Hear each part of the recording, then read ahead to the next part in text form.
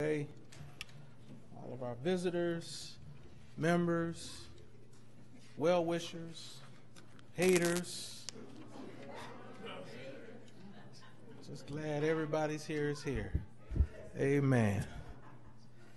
Well, if you're hating me, maybe I can convince you to love the Lord. You don't have to love me, at least not till you get the Holy Ghost. Then you got to love your enemies. Amen. So it's a little different after that. Amen. Yes. In the book of 1 Samuel, let's just get right into the word. Book of 1 Samuel. And also in the book of Amos. Now, I don't know what's going on with the electric. They may be fooling with something up the street for all I know. I don't know why it keeps popping and crackling. So, yeah, just bear with it. I'm pretty sure it's not us. 1 Samuel, and just so that you know, the next book is the book of Amos. So this will give you an opportunity to look at your index in the front of your Bible and find what page it's on. But I can just let you know, the book of Amos really is there. If you find the book of Joel, you're almost there. You're close. 1 Samuel, chapter number 3, and verses 1 through 7. And the child Samuel ministered unto the Lord before Eli, and the word of the Lord was precious in those days. There was no open vision. And it came to pass at that time, when Eli was laid down in his place, and his eyes began to wax dim, that he could not see. And ere the lamp of God went out in the temple of the Lord, and the ark of God was, and Samuel was laid down to sleep. Verse 4, that the Lord called Samuel, and he answered, Here am I. And he ran unto Eli and said, Here am I, for thou calledst me. And he said, I called not. Lie down again. And he went and he lay down. And the Lord called yet again Samuel. And Samuel arose and went to Eli and said, Here am I, for thou didst call me. And he answered, I called not, my son. Lie down again. Now Samuel did not yet know the Lord, neither was the word of the Lord yet revealed unto him. And then in the book of Amos, chapter number 8, verses 11 and 12. Amos 8, verses 11 and 12. Behold, the days come, saith the Lord, that I will send a famine in the land, not a famine of bread, nor thirst for water, but of the hearing of the words of the Lord. They shall wander from sea to sea, and from the north even to the east. And they shall run to and fro, and seek the word of the Lord, and shall not find it. We'll just stop right there. I'd like to speak this morning from the subject, the word of the Lord is precious.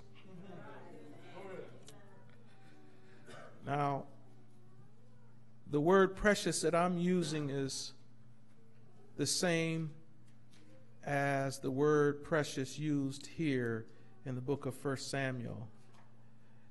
Now, the word precious is found in the Bible prior to this chapter, but this is the first time this particular word is used in the Bible, precious. And it means rare. It's a rare thing.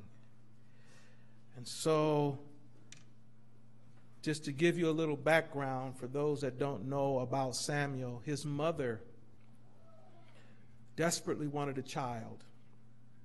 She could not have any children.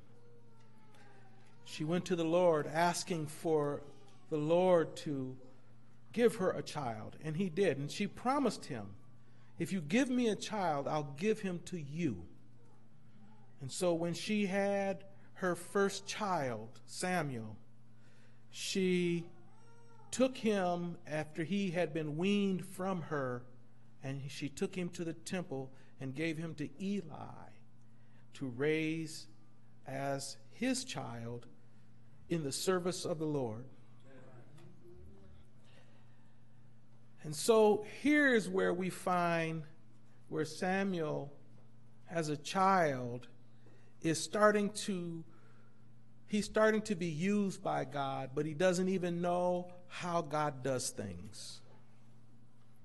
The Bible says, now the Lord has given us some background into this, because he says the word of the Lord was precious in those days. The word of the Lord was rare because Eli was old, and I'm going to use our modern day terminology, but the Bible says it slightly different. Eli was old, and he was fat, and he could not get around well. So Eli couldn't do the service of the Lord like it needed to be done. And the Bible says that his two sons were the sons of the devil. Those were some bad young men. They were lying carnally with women in the temple doorways. They were in the church desecrating the temple. And there were some things that God had required of the priest. One of which was the light was to never go out in the temple. That's symbolic for us, because the Holy Ghost is the light. And without the Holy Ghost, you have no light to shine on this. We see people who go to college and they get degrees in theology. They go to these Christian schools to learn what they can about the Bible. And I'm not trying to degrade that, because they may learn the poetry of the Bible. They may learn how the sentence structures line up and what it should mean. But they don't truly understand what the Bible is saying if they don't have the Holy Ghost. That is very evident today. It is evident that you can have a woman that is not your wife get up out the bed with you in the morning, and y'all go to church and enjoying Jesus. Hallelujah. You know why? Because they read what the Bible says, but they don't understand what the Bible means. And without the light shining on the word, you're not going to get it. I've said this before. Try reading a book in the dark and see how far you get. You can't do it. And you can't read this book in the dark. You have to have the Holy Ghost. You have to have someone with the Holy Ghost open the word to you. It says that, I think it was Eli, no, not Eli, Ezra said that he spoke the word and gave the sense. You can't just read the Bible. We could come to church, just read the Bible, and then go home. But you need somebody to give the sense of what it means. You can't just sit back and read it and say, I got it. No, somebody has to tell you, what does that mean to me? How does that break down in my life? When Jesus came on the scene, he was taking things from the Old Testament and he was shedding light on what it means. He used parables to deceive those that would not listen, and he used parables as a way for those who would listen to understand exactly what he was talking about. So a lot of his parables dealt with farmers sowing seed and things like that. All because he knew that at a natural level we could understand it. And if I could just say it this way, God was trying to give us a heavenly understanding with an earthly mind. You can't understand the things of heaven if you've never been to heaven. You just don't get it. I know people sit around, and I can't wait till I get up there and I'm going to walk them streets of gold, and I'm going to have all my slippers and my white robe. I can't wait till I got my wings. That ain't got nothing to do with it. Nothing at all. I'm not going to heaven to get a pair of wings. Amen. Unless Jesus came back with some wings, that's not what we're going to get.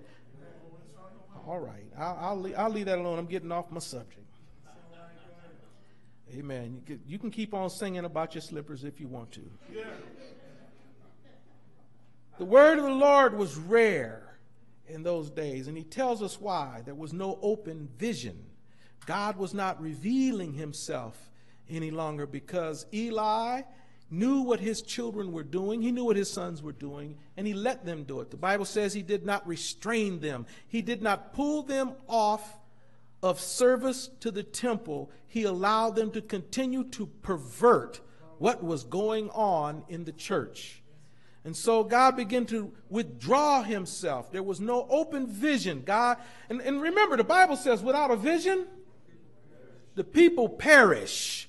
You got to have a vision. And if God begins to shut his vision off, how can you live? But there was no open vision. And the Bible even goes a little bit further to describe the situation that Eli was in. It says his eyes began to wax dim. He couldn't see either. His eyes began to wax dim that he could not see. And then we have the most tragic thing of all. And ere the lamp of God went out in the temple of the Lord, the light that was to shine on the word, the bread that was in there is the word. The bread that was in the temple represented the word of God. The light was the spirit that illuminates, that reveals to us what God is looking for. And yet, in the temple of the Lord, Samuel allowed the light to go out. How can you see without that?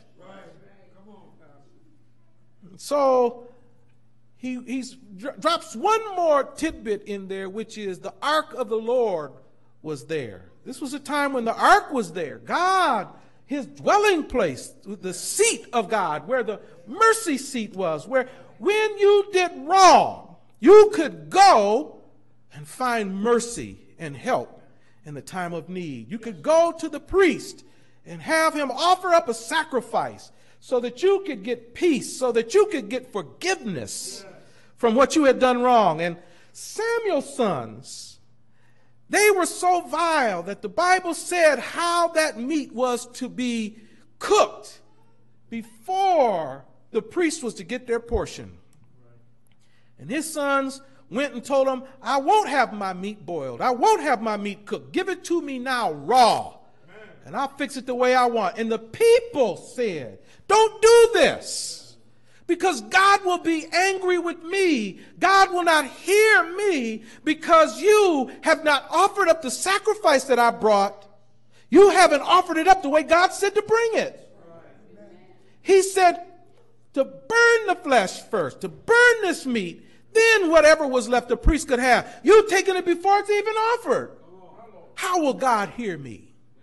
Now this tells you a little bit about the condition of the church today. How can God hear when the preacher's not even right? You come to church to find out what thus saith the Lord, and yet the lights are off. The temple where God is supposed to be, where the ark is, where the Spirit of God comes to dwell, where we come to meet the Lord and hear what he has to tell us, where we come to be in his presence. And yet there's no light, there's no bread, there's nothing being given out. The priests are doing whatever they want to do. Samuel was young and sensitive.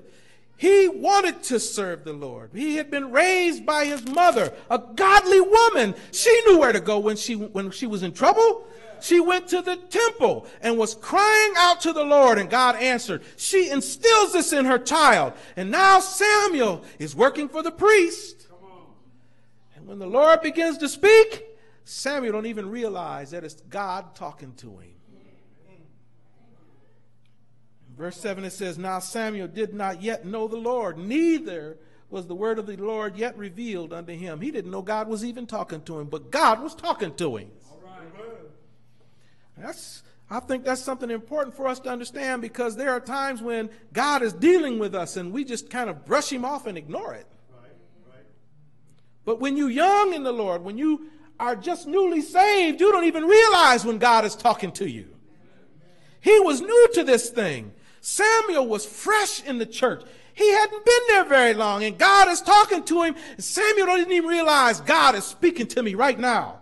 How many times? 3 times God had to call him before Samuel realized this is God talking to me. Now, what's really crazy is it was Eli that recognized in all his wrongdoing and all his slothfulness, in his attitude of not changing his sons, in his attitude of not fixing things in the church, he still recognized that God was talking to this young man and told him, the next time God speaks, say, "Here am I, thy servant heareth." Now, remember this. The first time God called him, he said, "Here am I," and God never said nothing back. He jumped up and ran to Samuel. It wasn't until Samuel told him, in all of his crookedness, Samuel told him, "But that's the Lord talking. Here's what you say the next time God speaks to you." I just want you to know there are times when we find ourselves in situations, I don't know, we have people that are in the military. They may not be around where they can get to a church that has some good preaching. Or you might be someplace where you don't really have that access to the word like you really want all the time. Sometimes we can learn something from somebody crooked. Somebody not trying to serve the Lord. Somebody not doing right. We might learn something from them. And I'm not saying to go out and just find somebody crooked and say, well, you know, the preacher said you can learn from crooked people. That's not what I'm saying. I'm saying God can use somebody that's crooked. Somebody that's not trying to do right. Somebody that's not living what they know to be true. God can use them to reveal himself to you. We are living in this day where the word of the Lord is precious. You turn the radio on, you don't hear people preaching about the Lord. Turn on the television. These preachers ain't talking about God. They're not trying to reveal something from the word of the Lord. What they're doing is, and if you buy my book for $19.95, there's a lot of good things that you can learn about the Lord in my book. Amen. The only books that you need is these 66 books right here. You need these 66 books, the Holy Ghost, and somebody to give you the sense of what this is talking about. That's all you really need. But if you listen to these preachers, they got radio broadcasts, they got CDs and DVDs you can buy, books that you can buy. Most of their programs, I've turned them on, and quite honestly, it was like torturing myself. And I'm not just saying that. I sat and listened for a while. Their half-an-hour show ain't got nothing to do with the Bible. It's 15 minutes of encouragement and then 15 minutes of buy my products. The word of the Lord is precious. People don't want to know what the Bible says like they used to anymore. I'm shocked myself at how many times I talk to people and they get offended now if I quote scriptures to them. Is right. Yes. Hallelujah. I'll quote scriptures and they'll get upset with me. Well, what does this do? This has happened in my life. What should I do? And I said, well, the Bible says, let's open up the Bible. Let's go over here and we'll read it and I'll read the scripture out to them. What? I'm not joking. What? That ain't right. That's not fair. Why would God say that? I said, I don't know why God said it. All I know is what he said. All I can tell you is what it says. Get mad at me and walk on out. Walk out mad as they was when they come in. Some of them walk out madder than when they come in. Not at me because I told them what they didn't want to hear. They mad because I quoted something from the Bible they didn't want to hear. Amen. That sister pushed me and knocked me down, and I haven't spoke to her in 7 months because I'm still mad at her. I can still feel it. My arm is sore right here.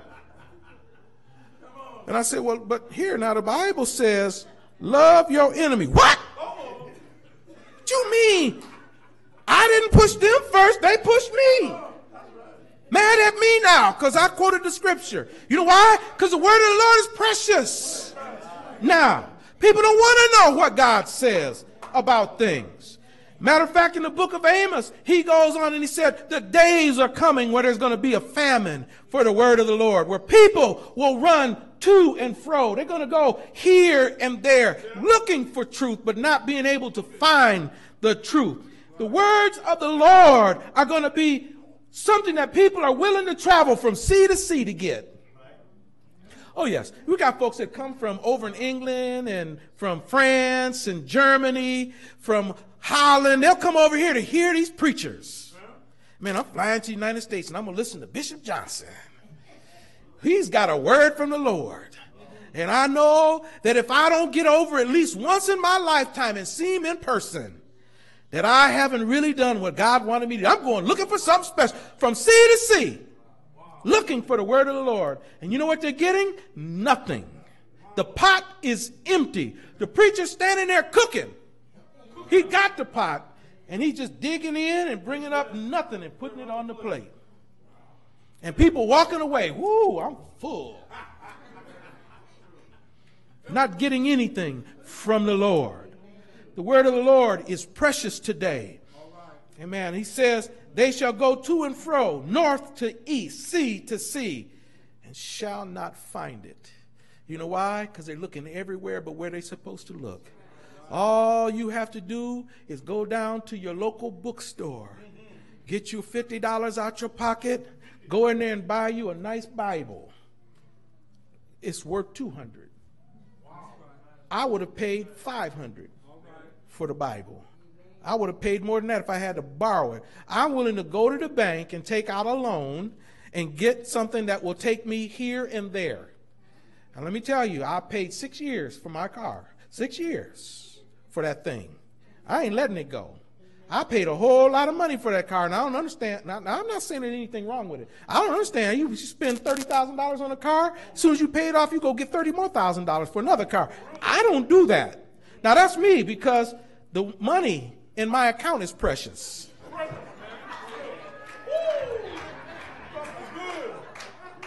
I can't afford to do that like some folks do. Man, maybe if I was rich as some people, I could do that. But I'm willing to go take a loan out from the bank and pay 5 years for it just so I can have transportation. And then we'll turn around and say, I don't have a Bible. It's $79. Are you kidding me? I don't have that kind of money. Go borrow money. But you know what? The word of the Lord is precious. It's rare these days. People not only get Bibles and just leave them laying around like they're good luck charms. Here, yes. Put that on my coffee table at home because, I want people to know this is a Christian home. Well, you don't have to have a Bible out for people to know that you got a Christian home. Just go get all your bottles of liquor, throw them away. Go back into your bedroom, reach into your top dresser drawer under your underwear and pull your little bag of weed out and go throw it in the garbage. Go get all the medicine bottles in your medicine cabinet that's got your mama and your auntie's name on them.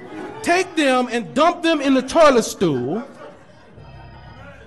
Reach underneath your mattress. Grab them magazines that ain't got no business being there. Take your computer that's on the internet that's taking you to all these websites you ain't got no business being on. Take that computer, throw it in the garbage and say, my eye is offending me. Pluck it out. Then people will begin to realize, you know what? This house is different than some of these other homes I'm going into. I don't see all that crazy stuff in their house. You don't have to have no good luck Bibles. You don't have to have some cross hanging on the wall big enough to hang you so people know that you're a Christian. You don't have to go through all that. Just live a holy life. Walk upright before the Lord. Make sure that the word of the Lord is not precious in your home, in your life, in your family's life. Make sure that y'all holding on to the truth of God's word. You don't have to go from the north to the east. You don't have to do that. You don't have to go here and there, to and fro. You don't have to search for it. Go to church and just listen to what the preacher's saying. That was prophecy. Behold, the days cometh. Those days are here right now. There is a famine for the word of the Lord. Amen. You know, people quote all kind of stuff. They ain't quoting scriptures. You look at them, some of them got T-shirts. They'll have little Bible slogans on their T-shirts. They don't know what it means. Bumper stickers on their car. They don't understand what that scripture means. Get on Facebook. Everybody trying to be saved got every day 5 or 6 scriptures. Ain't living none of it. All right. I'm not telling you to cut your Facebook off. Amen. I'm just saying don't get on there trying to prove you're saved. I can guarantee you this. Unless I've been hacked, you can get on my Facebook page and there's not going to be one single thing inappropriate on there. Nothing. And I haven't deleted things off. I haven't gone in. You know what? I make a very conscious effort when I get on there. Very conscious effort when I get on there to make sure that what I say is not inappropriate. I'm not calling nobody out. I'm not saying nothing nasty about anybody. I'm not trying to preach to folks on Facebook because that's not church. Facebook is not church, y'all. You're not saving people by setting them straight on Facebook. Amen. I got some amens, and I know there's some folks in here on Facebook. Hallelujah. You're not going to save anybody like that. And so I get on there, and I might talk about how bad traffic was. But there is nothing inappropriate about bad traffic unless you're sitting in it.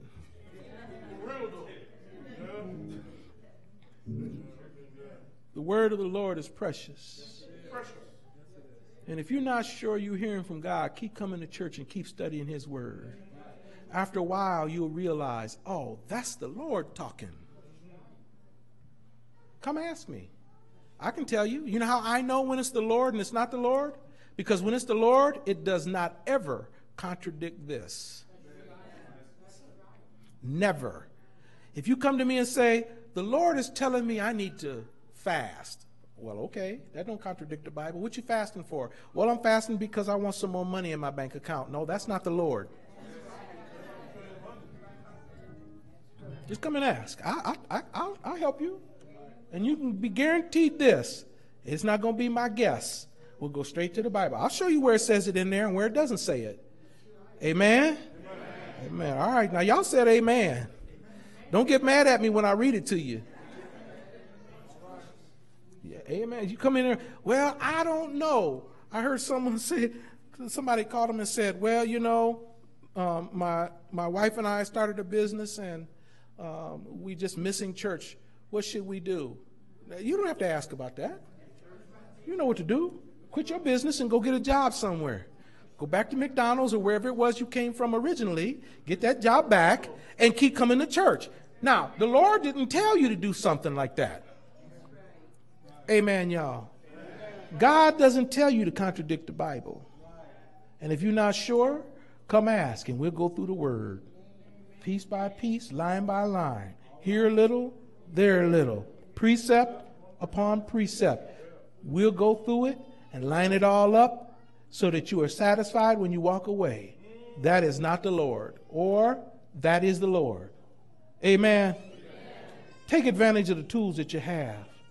And remember this, today the word of the Lord is precious. Stop running around asking everybody what you think I ought to do. They don't have the word of the Lord. Go someplace, go to somebody, go to someone that has the word of the Lord and get your information there. If your answer is not from the Bible, I'm not interested in your answer. There's not a situation that we face in life that the answer cannot be found here somewhere. If I don't know it, I'll tell you, I don't know, but I'm going to find out. I'll go ask. I'll ask somebody that I know knows. And then I'll come back with my scriptures lined up. Amen. Don't let the word of the Lord be precious in your life. It's precious in the world. It's precious in a lot of churches. But you don't have to let it be precious in your life. Even when it hurts, hold on to the word.